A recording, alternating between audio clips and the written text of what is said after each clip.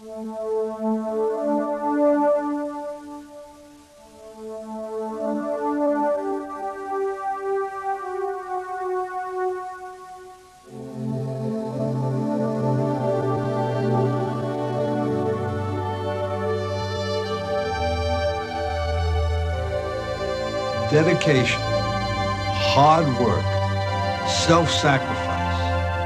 That's Larry Bird. Nobody does it better than Larry Bird. Hi, I'm Red Auerbach. Along with Larry Bird, we're going to show you what it takes to play winning basketball. Over the years, the game has changed. Used to have the two-handed set shot, went to the one-handed shot, the jump shot, the hook shot, the sky hook, various dunks, or whatever. But one thing has never changed, and that's fundamentals. Fundamentals are fundamentals. Remember, all you're trying to do is take a round ball, stick it in the hole more times than the other guy.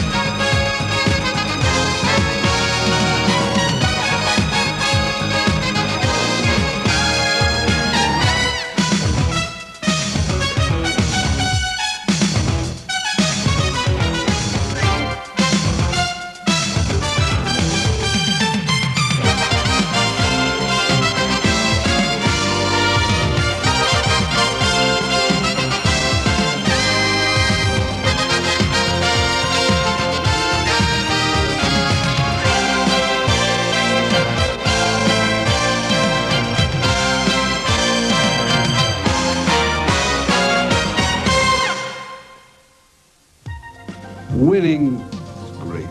It's great to be a winner. Remember, if you sacrifice and you play hard and you win, you go all summer long with your chest out. I was a member of a winning team. That doesn't mean that if your team doesn't win a championship, that you can't be a winner. You can, but you've got to be willing to pay the price. You've got to work hard. You know, when practice is over, you take some of these fellas, they just go home. But the great ones, they'll stand there and they'll shoot, and they'll work on individual skills. Now, if you're willing to pay that price, you're going to be a fine, fine basketball player.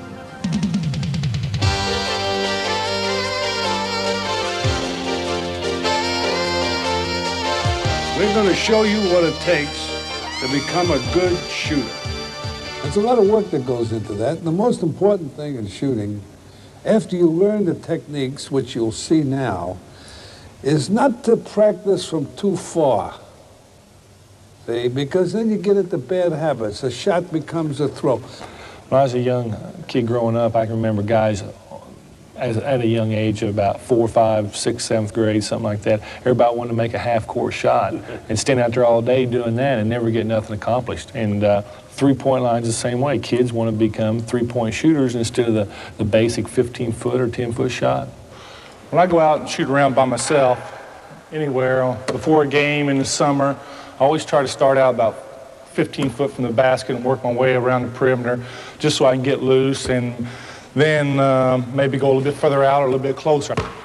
What I try to do, just come out and get good rotation on the ball, get the backspin, try to get a good release, and I always focus my eyes on the rim before I shoot the ball.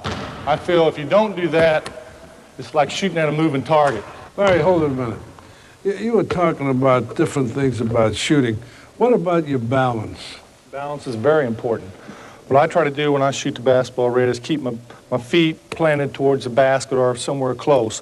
When I shoot the ball, when I'm warming up or just out here, if I have a wide open shot in the game, it seems like I always have my right foot forward. And when I go to release the ball, I use this as balance more so on this, and this is just to get me up on my toes when I shoot Now, it. and you bend your knees, right? Right, I think that's very important. Now, It's hard. is that according to distance or according to just natural? I think it's distance. The further you're out on the court, the more bend you're going to get, the more ump in your takeoff. But I think that it's very important to have a good balance, and you've got to be down at all times to give you some flexibility. All right, now, what about when you shoot the ball? What do you do about holding the seams or the backspin? Why do you do that? Well, I try to get my fingers into the seams every time I shoot the ball. It's not possible every time, but if I got time, somebody throws the ball, if I got time to make the adjustment, get my fingers on there, I think it's very important because one thing, the distance, I feel the further I'm out on the court, if I get my fingers in there, it gives me a little something to hold, to push off. I also feel that I can get better rotation on the ball, which I think is very important because if you get good rotation on the ball, if it hits the rim, it's going to bounce around, give you that extra bounce maybe up there to fall in. That's what they talk about, you know, the good shooters seem to be lucky shooters, but there's a reason for it. That's true. The other reason I like to get my fingers into the seams is because if I don't, it feels like a beach ball to me. It don't feel right. The ball does not feel very good in my hands at this position. Now, what do you do with your, for example, your head? My head is always, my eyes are always planted on that rim. You don't watch the ball. Never watch the ball. It's all feel. I think consistency is real important when shooting the ball. I try to have the exact same motion each time I take my shot. As I bring the ball up, my elbow is in, my wrist is bent back, I push off with my middle two fingers, and I follow all the way through, extending my arm and wrist as if they were going right through the basket. Right, when you shoot the ball, how far back do you bring it? Well, I take it up to the side, right, where I can see it out of the corner of my eye. The one thing that I've always learned, if I brought it back any further than that, it's more of a throw than a shot. So when I take it up, I feel more comfortable if I just take it to the side of my head and just follow through. If you take it too far back, what happens? I don't have really no direction for the ball. I don't really know where it's going to go. It's more of a throw. Of course, me, you know. Don't mess with success. You don't have to be a picture shooter. No matter what you do, as long as it works, stick with it. Larry, when you shoot the ball, you very seldom take a jump shot. Why? Well, the further I am from the basket, the less I want to jump because I think I have to have good balance in my feet. I have to be able to be planted and go up. I really don't get that much air time, but I do just get enough to get the ball up over the rim. But if I'm in the lane 13, 12, 10 foot and somebody's on me, I do have to jump a little bit higher. But I'd rather stay on the ground because I'm not a great leaper, but I think I can get away with it out on the court if I keep my feet planted and keep good balance. A lot of people think the bankboard is just to hold the rim and net in place. But remember, the bankboard can be one of your best friends. I feel that there's a variety of places that you can place the ball off the backboard easy enough for the ball to drop in. As shown here, there's 4 or 5 or 6 different spots that I can place the ball in the same area and you can still go in for 2. Every time you look at the backboard, remind yourself that the back of the rim is only 6 inches from the backboard. So all you have to do is touch the board. It's an added plus. It's a big plus. Use it wisely.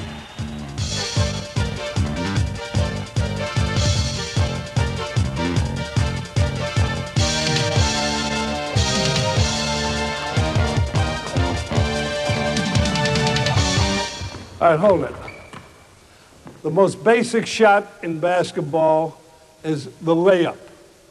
Now you can shoot it with your hand under the ball, or you can shoot it with your hand over the ball. Always remember, you don't throw the ball. You've only got 6 inches between the backboard and the rim. All you've got to do is touch it. Use the hand opposite from the foot that's on the floor when you jump. And when you jump straight up. And you do that by throwing your head up. And you jump with your left foot, your right hand will throw it. Always remember, be careful about being cute. That is coming down and spinning the ball. Coming down and throwing the ball. Or coming down and using a finger roll. That's the worst thing you can do. Let the Michael Jordans and the Dr. J's, they can do it. They got the big hands and they're professionals. But always remember, a layup is a layup. If you're free underneath the basket and you can dunk the ball, don't fool around. Just stuff it in. Players today, every once in a while, get carried away and they want to have showtime. They want to play to the crowd. So they slam it hard, and a lot of times it hits the back rim or it hits the front rim on the side and pops out. Remember, what you're trying to do is score. You should always take the open shot. If you know you have a good shot, it's your job to take it. When conditions are right, I'll even take the three-pointer. I'm always confident that if I practice my fundamentals, my ability will come through under pressure.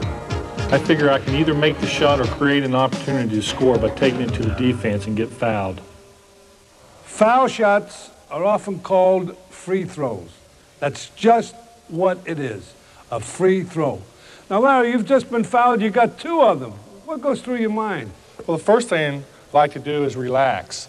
After running down the court for 2 or 3 minutes, you get a little bit tired and you don't want to step the line real quick because you do have plenty of time to shoot them. So what I like to do is take my time, step to the line, relax, block everything out, and just concentrate on that rim. I always take a couple dribbles, mess with the ball a little bit, then go down, bend my knees a little bit, and relax. Now, wait a minute. I gave you 2 free throws, you made 1, and you stepped back. Why did you step back? Well, I always feel that a guy that shoots a free throw and stands on the line is just adding pressure on himself. What I like to do, I like to get away from the line, go through all my thinking again, wait till the official gets through arguing with all the coaches, all the players, regroup, come back to the line when the official's ready to give me the ball, and start all over again. I think I'm a better free throw shooter because of that. Larry, when you got these 2 free throws coming, does it ever go through your mind the score, or you might miss one, or what? I never, ever think that I'm going to miss. Every time I walk to the free throw line, I always add up 2 points. Well, I'm going to tell you something. When I sit in the stands and you're playing out there, I look at the score, I automatically add 2, I'll tell you that. That's added pressure. Great shooters are not always great scorers. The reason being, just because you can shoot doesn't mean you know how to use a screen. Doesn't mean you got that real great hustle. It doesn't mean that you know how to fake and feint and get open for your shots. But a great scorer usually has both. Let's watch it. DJ has the ball about 15 feet from the basket and sees me open underneath, but I've decided that I have a big man on me, so I go outside, fake the outside shot, get the defensive man leaving his feet, take the ball into the basket, seeing that there's 2 or 3 defensive players standing there waiting for me, guarding my right hand, I take the ball with left hand and bank it off the board. Ball fakes are a very important part of the game. I like to use them to release defensive pressure and make them stay back off of me, or make them either get up close to me so I can make a quicker move going left or right. Some of them I use, I like to fake right and go left, or I like to fake left and go right. The one that I like to use the most is a head and shoulder fake, because if you don't react any quicker than that, it's always 2.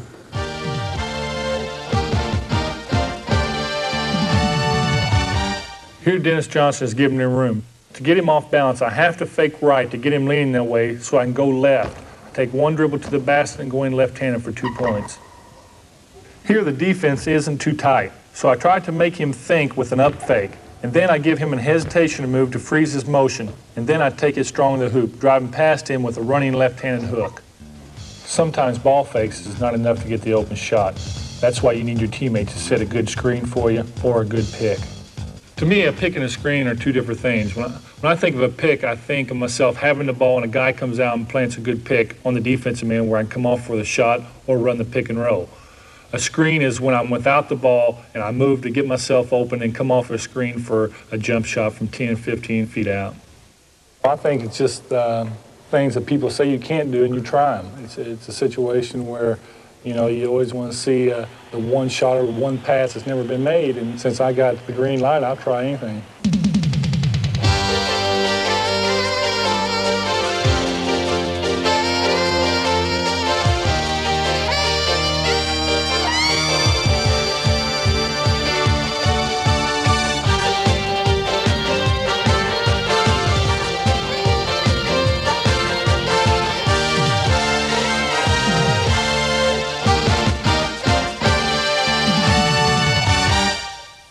I usually like to ride to the game by myself. I can get more out of it, and it's one of them times of days where you're by yourself and you can think a little bit better, and you can anticipate a little bit what you're going to do out there. Just like tonight, I know who's going to guard me. I know I can come off the picks and get a little bit better shots, and I really don't worry about it. I sort of just let my ability take over when the game starts, and that's what happens now. I just go through some small things in my mind, some real minor things, but once I step on the court, I just let my ability take over.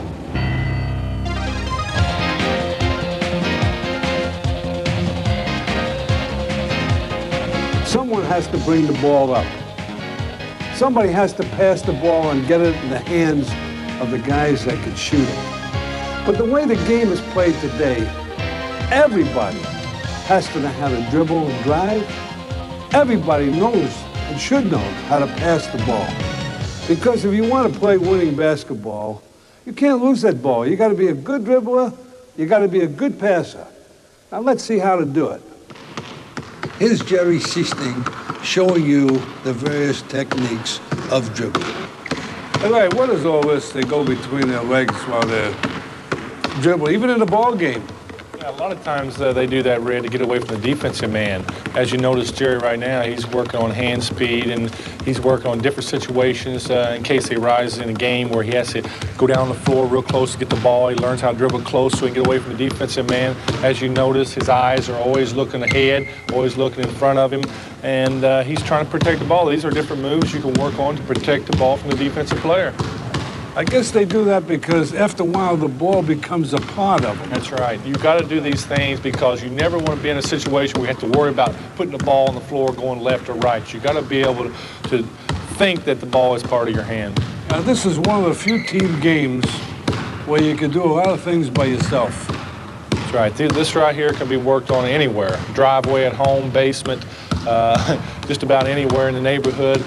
These are things that are very important in the game of basketball. You don't have to use all of them during a game. I don't think it's very necessary to go behind your back 50 times during a game or through your legs, but there are some instances where you have to get away from the defensive pressure. When you dribble, you must always be aware that the floor is smooth, the ball is round, though it's going to come back up to you, so you don't have to watch it. So you keep your head up. You bend your knees. Keep the dribble low. Use your other hand to protect the ball. Remember, the ball is controlled by the fingertips, so that the hands must remain soft and you feel the ball as you dribble. When you're starting to drive towards the basket, the first step makes all the difference. Watch Jerry Sichting fake, and as he moves to go around Sam Vincent, he steps as far as he can to put the ball past Vincent. So he's already beaten him with just the first move. When a player is coming up the court, he needs a lot of skills to get by the defense. Here Jerry Sichting uses a crossover dribble. He knows when he's going to use this while the defense does not. Therefore, the man who is dribbling has the advantage. Now remember also that he does this without breaking speed or rhythm. When a man overplays him on one side, he just puts it behind his back without breaking rhythm and keeps the dribbling. Well, here's Jerry coming at Sam, and he's going to execute a spin move. Now, you must be careful when you make that move because your back is towards 4 other defensive players, one of whom could switch and cause you trouble while your back is to all those defensive players. All right, let's watch Sam bring the ball up. You notice he went behind his back without breaking stride, just as Jerry did, but he stopped for that jump shot. Now, only he knew when he was going to stop. That's what makes it such a powerful weapon. The defense has to guess when he's going to stop. Great penetrating guards like Isaiah Thomas, Magic Johnson, or many years ago, the great Bob Cousy. They know that when they penetrate into the paint area, they can either take it to the hoop, or if they draw a man over to them, that is their double team, they can dish it off. But they'll always find a way to take the shot or hit the open man. Nobody can run as fast as the ball can travel through a pass. Therefore, the best way to beat the defense is to pass the ball. And you don't have to be fancy to be effective. Remember, no pass is a good pass unless somebody catches it. And the most basic pass is the chest pass. When throwing a two-handed chest pass, remember, always step towards your target. When throwing the basketball, when you release it, make sure your thumb's always pointed down and the ball has a little bit of backspin on it. The bounce pass is executed like a chest pass, except the ball bounces about 2/3 of the way towards the receiver, so it bounces up to the waist of the receiver. This pass can be used when you're getting a lot of defensive pressure from a single or double team. To throw the hook bounce pass, you must step around the defensive man so that you get outside of the defensive pressure and throw a sidearm pass to the receiver. Here's something to avoid. As I see Danny Ainge cutting to the basket, I throw him a sidearm bounce pass. As you can see, I threw it behind him and the ball skidded on me, costing us an easy 2 points. The overhead pass is typically used to inbound the ball or often to feed a pivot man. A variation is a jump overhead pass. It is used only when the man is wide open because it is such a dangerous pass. Because anytime you leave your feet, you better have a target to throw to, because if not, you could get stuck in the air and always get called for traveling. When throwing the baseball pass, it is a very dangerous pass because you just have one hand on the ball. When throwing the ball, it's much like throwing a baseball. You want to throw it in a direct, straight line to the receiver. When throwing a long pass full court, you want to throw it to where the man can run it down. You do not want to throw behind him, because if you do, he'll have to stop and let the defense catch up with him. The behind the back pass is made by directing the wrist at the receiver from behind your back. This pass should only be used in special instances such as a 2-on-1 break, when the defensive man has committed himself and is all over the ball handler.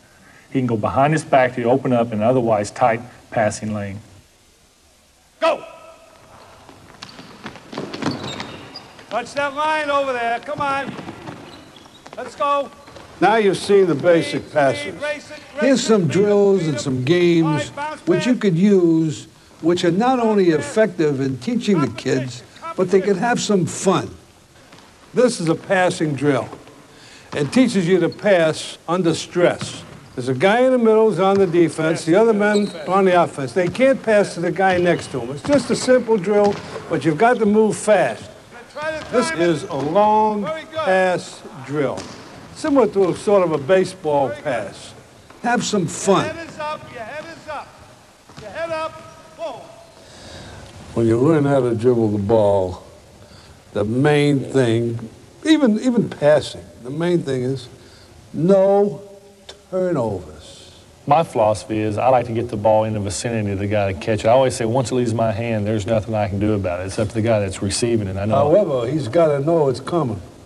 I mean, sometimes if he's out there and you throw it real hard and he doesn't expect it and he drops it, I think it's the fault of the guy who threw it, not the guy who didn't catch it. In certain situations, but I think if you throw a pass to a guy, if his defensive man's behind him and a guy slides around, knocks it away and steals the ball, I think that's the fault of the guy receiving the pass. Well, that may well be, but suppose a lot of times the guy goes up for a shot, and he changes his mind. All of a sudden you throw a hard pass at him and it goes off his hands. You can't blame the guy whose hands it went off. You got to blame the guy who passed the ball. Well, in my situation, I don't usually worry about it. If I go for the shot, it's going up towards the rim.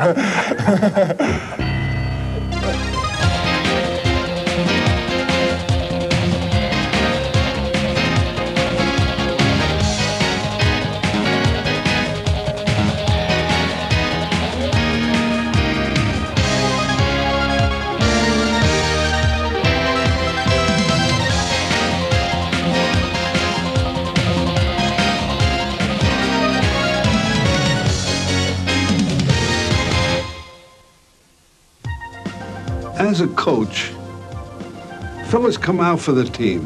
What do I look for? Naturally, you look for skills. It's important. But there are a lot of things that you really zero in on, such as hustle. Now, you say, what is hustle? Hustle means you play with great intensity. That ball that's on the floor, it doesn't have any player's name on it. Therefore, it belongs to the guy that's going to dig in deep, no matter how tired he is, and go and get that ball and say, that's mine. And he's going to get it. That's why hustle always impresses a coach. Determination, that real, dedicated, sincere look that you're going to give everything you got within you while you're playing out there.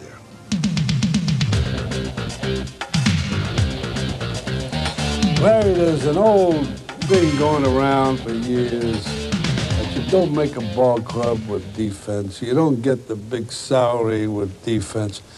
And I think that's a lot of bunk. I think if a coach knows what he's doing out there and a guy knows how to play defense, he could contribute to that ball club.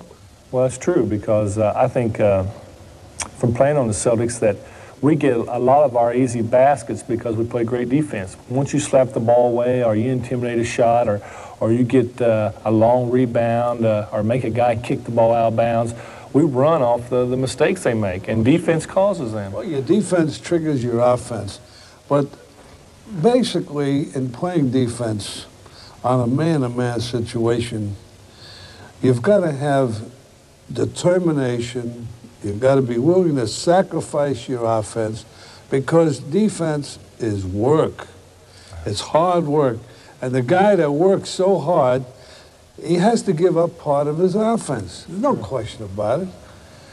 But the guys that go out there and just talk about the defense, like from a standpoint of a full-court press or a man-to-man defense or a two-man trap or all those crazy defenses, what is it? Work. That's true. You can play any defense and win. You know, the points you made about guys sacrificing their offense for the defensive end, we got prime examples on our team. Dennis Johnson is a great defensive player. He's the ball hawk. He gets all over the ball, and he anticipates a lot of offensive moves, enabling him to make a good defensive play. He's able to force key mistakes by the other team because he has good basic defensive maneuvers. Here, Dennis Johnson, guarding Danny Ainge, is going to show us how to play good individual defense.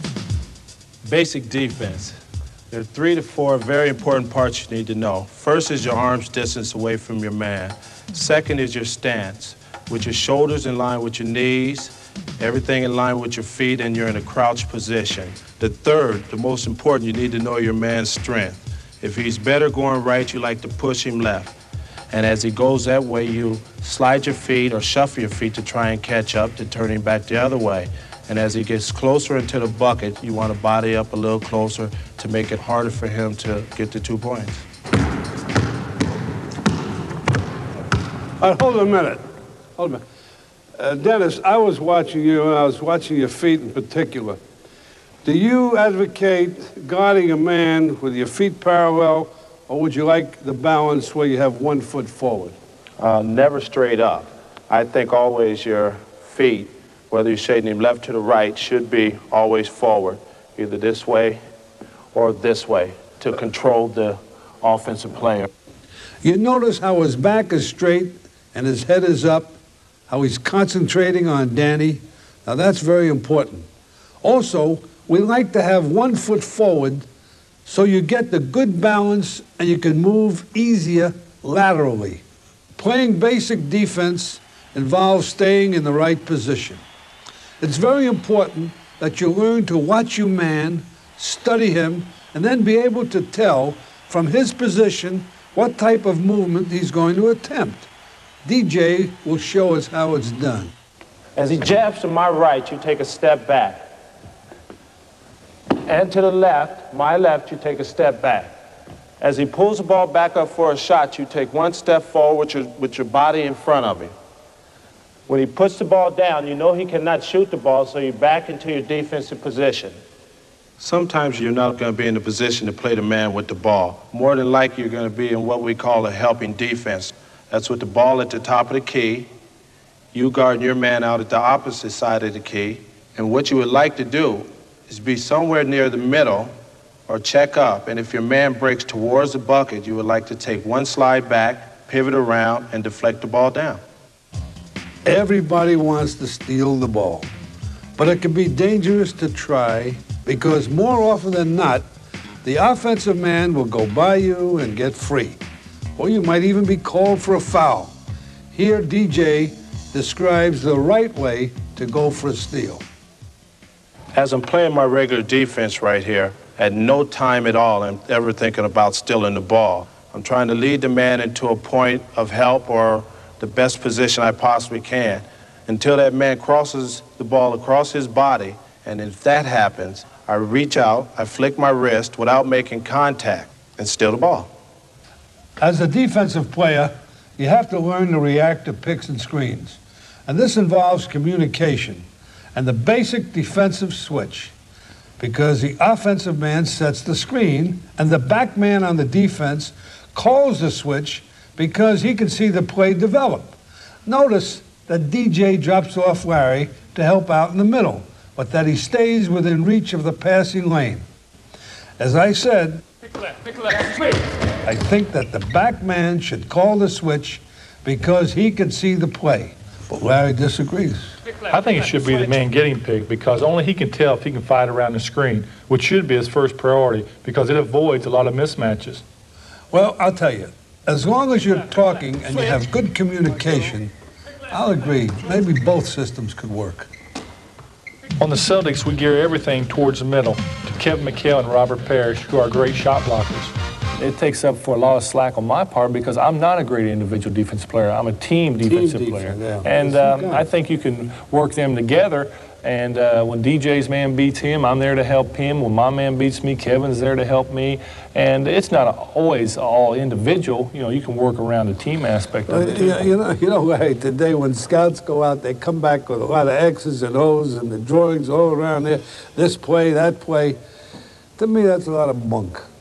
If you are concentrating and talking to each other and seeing what's going on, you could stop any play that way. You don't have to memorize the play because they could double-cross you. That's true. And have a reverse. That's right. Once you're geared to going one way all the time, all of a sudden they put that extra little backdoor play or something in there. It's going to mess you up. But speaking or talking on defense is a very important part. Robert Parrish is the best I ever played with. He's always talking on the defensive end. He never says nothing on the offensive end, but he's always talking on the defensive end to help you out, and I think it's very important. You know, Larry, there's an old saying, when you're tired out there, but you're so good that the guy's got to be out there, you never rest on defense.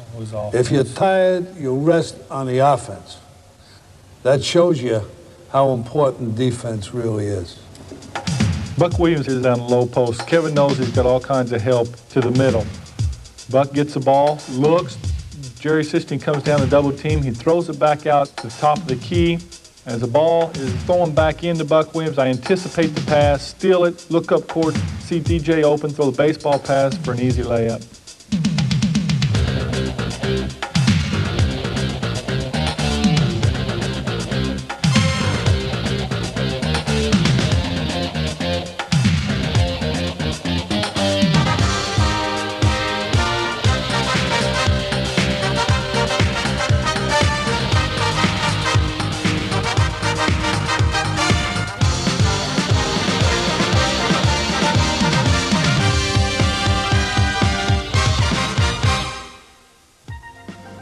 Learn all positions. Learn to be a point guard. Learn to be an off guard. Learn to play from the corner position.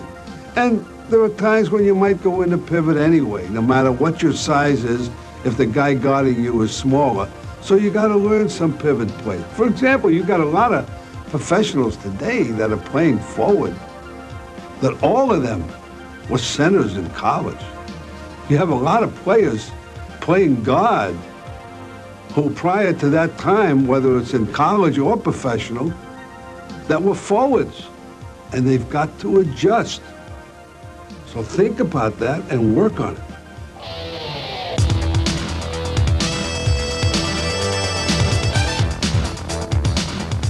Let's talk about pivot play.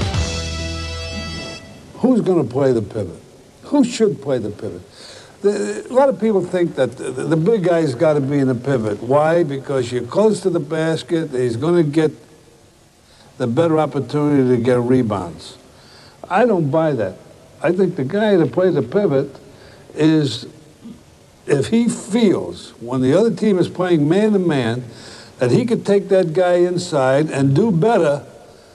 If he's 6'3" and the guy's guarding him as 5'8" or 5'10", he could take him inside, has a better match than two 7-footers going at each other. Every time an opposing team that tries to run a play against us and we switch out or something and you get that mismatch, automatically we try to go right to it. I remember years ago, they had little guys were the leading pivot men in the country.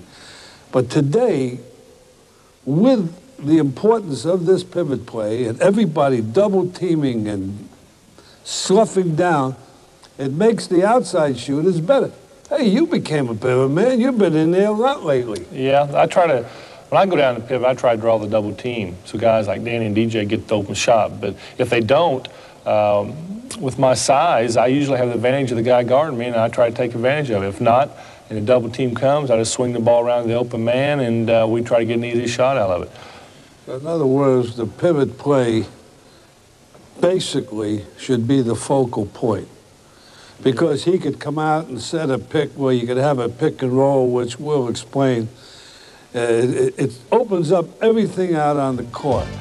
Kevin McHale's a great post player. Oh, he's got every move. They double, triple team him, but nobody in the NBA can shut him down. The objective for any postman is get down on the box, get as close to the basket as possible, so when you receive the ball, you can take the highest percentage shot you can take out there. So in the game, Robert is going to stop me. He's going to get in front of me, bump me, and it goes something like this. I'm coming down here, I get him here, I set him up, I try to cut in front of him. He slides around, I feel his body right here. My hand goes out, ball, basket. Here's a good example of how faking the pivot can be used to get the defensive man up in the air. Let's hear how Kevin executes this kind of maneuver. Okay, I've received the ball down low on Robert. Robert's a very good defensive player, so I want to make him move. I'm thinking to myself, if I just go up and shoot it, he's going to block the shot. So I'm pushing him here to the middle, making him respect that. Coming back, right now I'm giving him the head fake because he's in good position. I see him go up. I'm thinking to myself, I got him on the way down. I go up for my jump hook, and that's 2 points. Robert overplays Kevin to the baseline, so Kevin knows to signal for the ball towards the baseline. As soon as he touches the ball, Kevin spins to the basket for an easy 2. If Robert tries to prevent the pass by fronting Kevin, I try to loft the ball over Robert and try to lead Kevin to the hoop.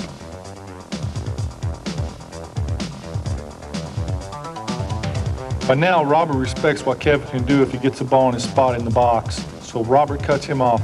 I see this, so I throw the ball to the middle, and Kevin has the ability to take a fall-away shot that's almost impossible to block.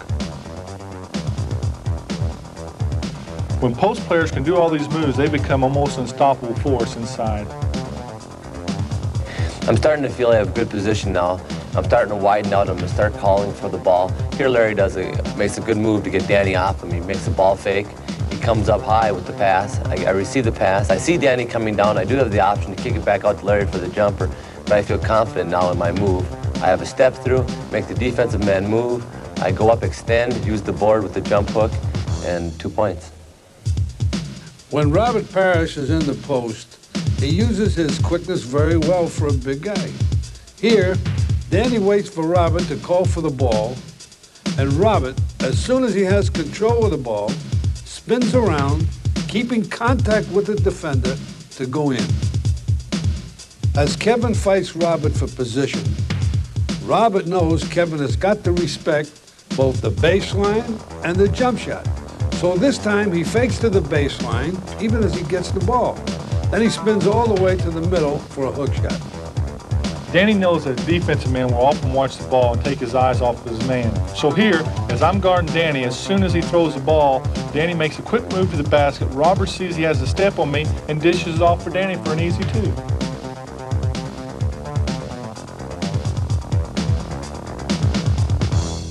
When Kevin gets the ball in position, but he draws a double team, he quickly looks back out to see if I'm in good position to take the open shot, and he gets the ball right back out to me. Here, Kevin, after getting his position against Robert, gets the ball down low. but he sees that I have height advantage over my man. So Kevin dribbles out, clearing room for me to establish a post position. Kevin sees Danny overplaying me, so he leads me to the baseline for a quick spin to the basket.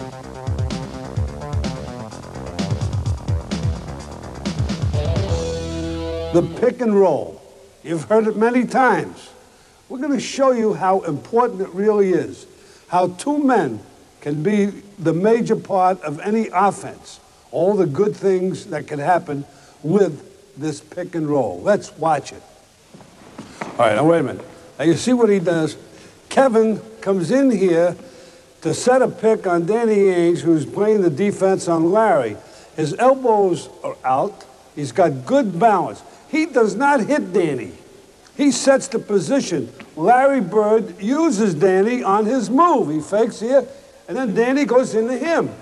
That's how the pick and roll must be made. That's how any pick or screen should be made. On the pick and roll, I got Kevin and Danny. Danny's defensive man, Kevin's offensive man. I got so many options off the pick and roll if it's ran right. I got Kevin coming over, setting a good hard pick on Danny. I'm going to fake baseline, take a couple dribbles. If Robert follows me out so I don't shoot the jump shot, I got Kevin with Danny on his back, and all I have to do is lead him to the basket with the ball.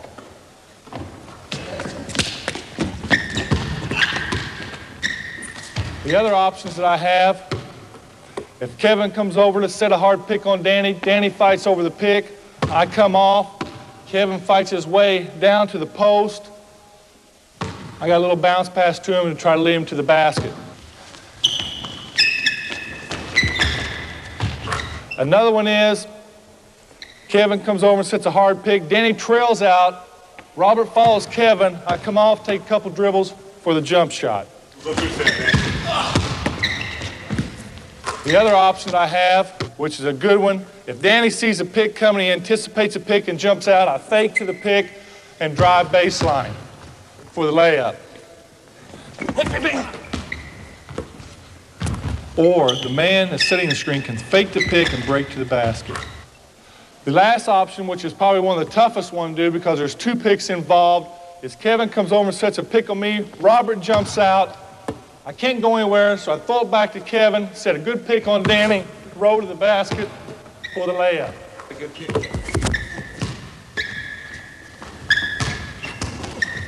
Oh, there it is, see? Well, now you've seen the offense. How do you stop it? Let's watch it. All right, hold a minute. Now, in defensing the pivot, the first thing you try to do is not to give the offensive man the spot that he likes. Robert is guarding Kevin McHale, therefore, he knows he likes this spot. He won't give it to him. All right, now, Larry has the ball. Now you go in the pivot. How would you play him? Now you notice he's on the side. See, some coaches always stay on one side. We don't do that. We like the idea of staying on the side until the ball gets in the middle, and then Robert could help out in case anybody's driving through the middle. Now watch Larry where he moves. When he's got the ball there, Robert is here. Now move, Kevin. All right, now he's moving again. Now, if Larry gets in the middle, he's got to go over this guy and fight him and take the other side. Now also, come back here a second. Robert knows that if Larry throws a high pass, he'll get help from the offside, from the weak side. One of his players will help out. But if by chance he does it wrong and he gets on the other side, get on the other side. Now all he's got to do is lock him in and go in for a hoop right there, and he has no chance of any help. So that's why you play on this side. You don't give him the baseline. All right, let's go through that one more time. Now watch Robert on this. He's there. He's there. Now watch him make the move. There. Now that's the way you got to pivot. Remember, first thing you do, don't give him the spot he wants. After that, stay on the baseline side until they get to midcourt and fight your way over and get on the inside. Everybody in basketball talks about blocking shots as if they all know how to do it. There's a right way and there's a wrong way, and there's no way. We're going to show this to you. That's a block shot. You smacked it out of bounds. They got the ball. We accomplished nothing. Well, maybe a little intimidation, but it's not worth the effort. Let's do it right. Let's block the shot where we either keep it in play or we get the ball. All right, go ahead, Danny. Come on. That's the way. Perfect. Beautiful. Now let's hear what's going through Kevin's mind as he makes the defensive play and gets the block. Okay, Danny's to make a good move here and go by Larry. And now I'm thinking to myself, I don't want to give this guy the option to pass or shoot. I want to make him shoot. I want to take Robert out of the play. So I'm down, I'm ready to make the defensive play. I see him coming in, I wait, I go up, try to deflect it softly to Larry, and that right there can start a fast break. The important thing in making the block is not to leave your feet until the offensive man goes up for the shot. You have to stay on the ground and only go up when the man with the ball does. When you make the block, always try to control it. Hit it softly. Try to hit it to one of your teammates.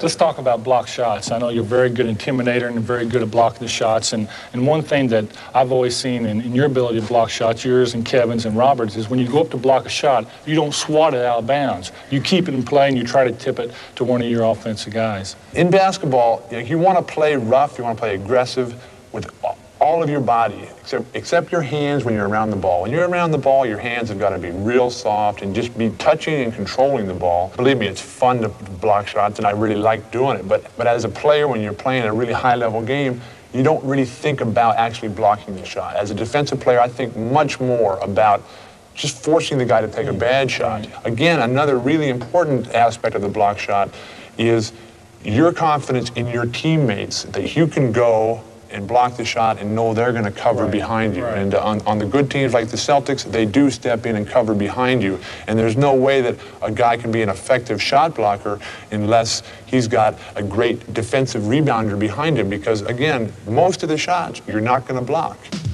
What made Bill Russell the best shot blocker was his ability to time the shot. He'd watch the offensive man until he went into his move, and then Bill would perfectly time his action to deflect the ball so either his teammates or he himself would come down with the ball.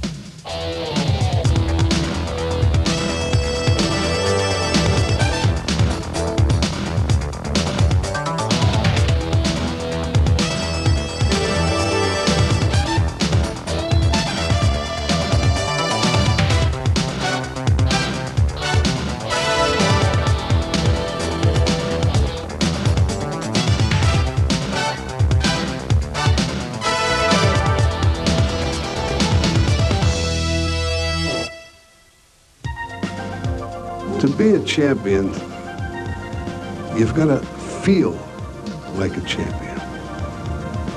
And you've got to make people look at you like you're a champion. Now, this may involve a dress code. You know, wear a shirt and tie and have a little class. I think it's very, very important. You could say, well, what does it actually do as far as putting the ball in the hole? I don't know.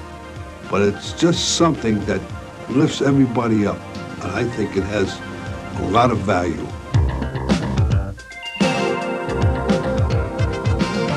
Rebounding.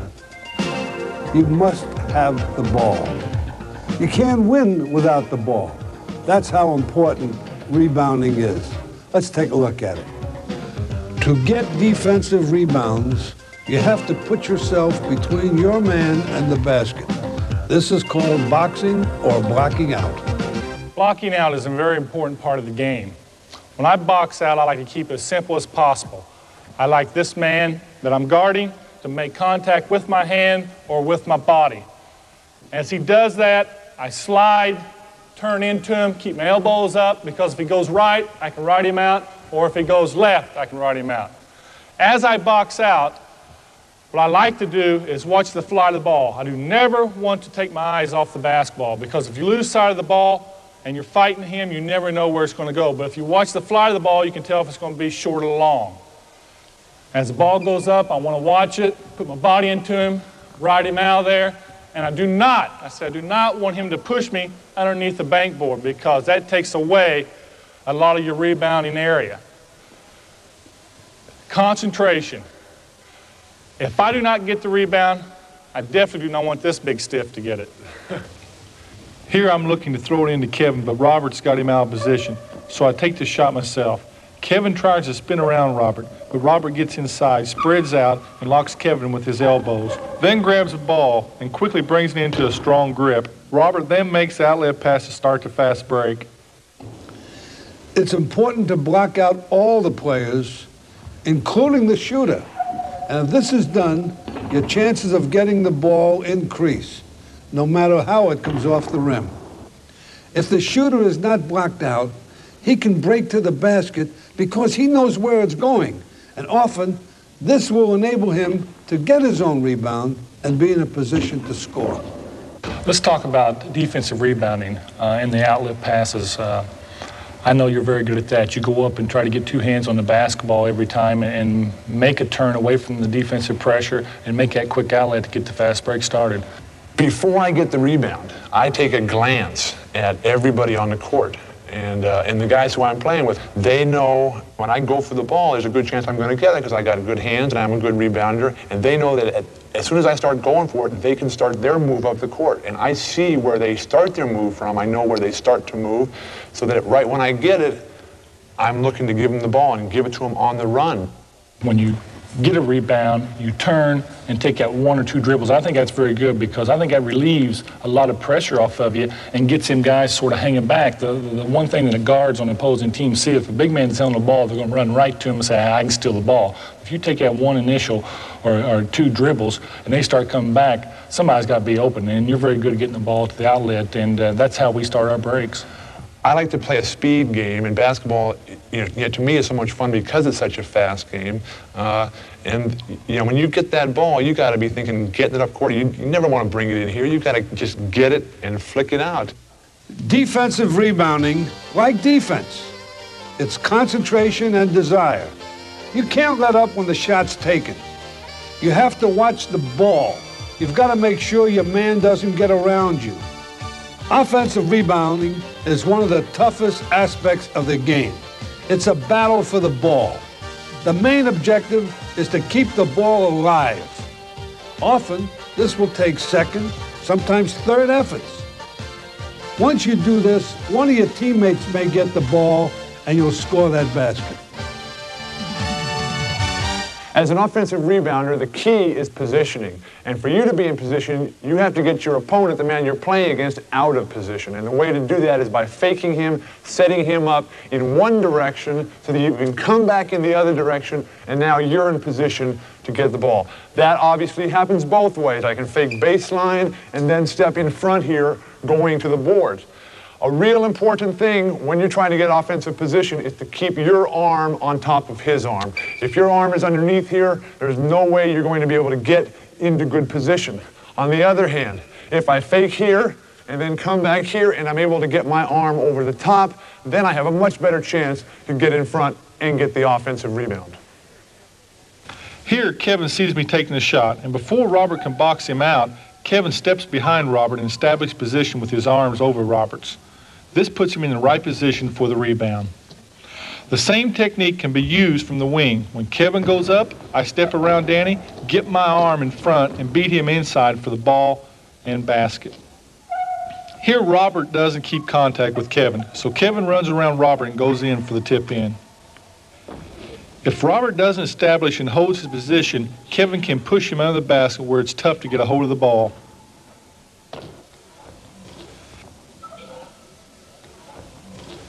As I shoot here, Robert boxes out Kevin, but Danny watches a shot going up, giving me the opportunity to follow my shot and get the easy basket. Here DJ takes the open outside shot. I'm on the weak side, anticipating the ball coming to my area. The defensive man is forcing me to go underneath the basket. I never lose sight of the ball. Once I'm underneath the basket, I keep my eyes and my body in position to make the tip. As I've said before, rebounding is so important because you can't win without the ball. Don't take rebounding lightly. Next to shooting, rebounding is the most important fundamental of the game.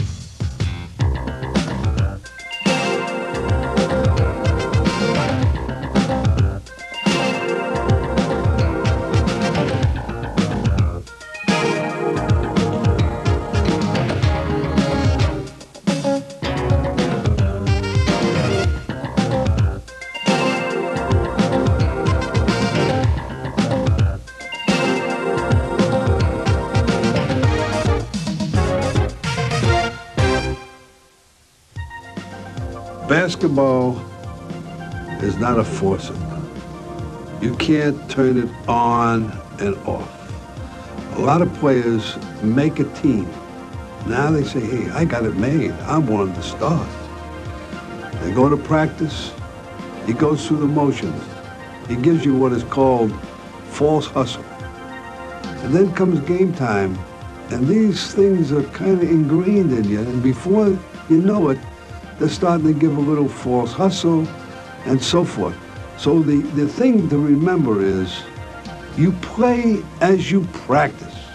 You've got to practice hard if you want to play hard.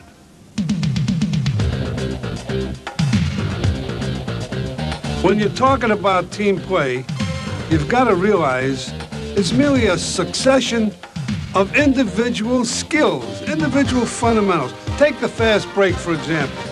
You've got to learn how to throw the long pass without curving it. You've got to learn how to run at full speed, catch the ball and put it on the floor or put it in. You've got to learn, whether it's a set offense or even on a break, how to set a proper screen. You've got to learn how to dribble the ball effectively, like when you're going to the basket and you might dish it off. You've got to learn how to take the shot, that is, receive the ball in position to get that quick release. All those individual fundamental skills is what makes team play.